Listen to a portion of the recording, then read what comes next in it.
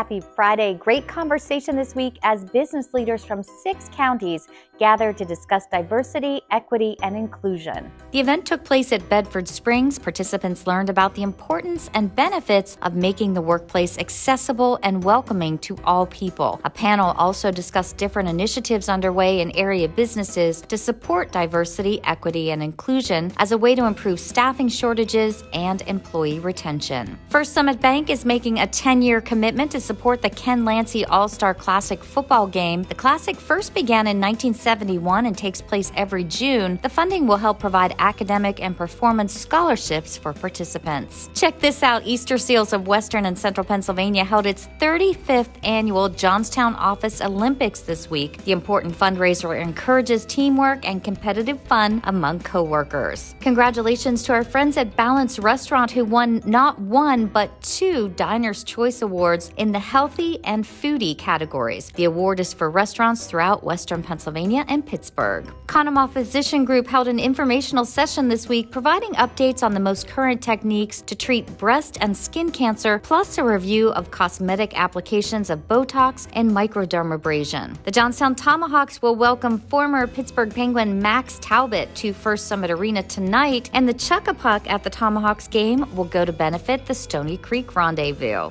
Congratulations to UPJ Wrestling. 8 Pitt Johnstown wrestlers were selected to all PSAC teams, and head coach Pat Pecora earned his 3rd straight PSAC Coach of the Year award. Sandyvale Memorial Gardens and Conservancy is kicking off its spring greenhouse seminars this Saturday with a presentation on the fascinating world of hummingbirds. This is the first of 5 seminars. You can head to sandyvalememorialgardens.org for all the details. Kastle Boxing will be hosting a chili cook-off this Sunday. Tickets are $10. The program benefits Kastle Boxing's local athletes who will be on hand to provide boxing demonstrations.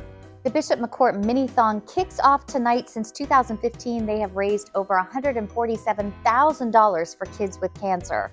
A warm chamber welcome this week to the Lofts on Upper Main. Excited to have them on board.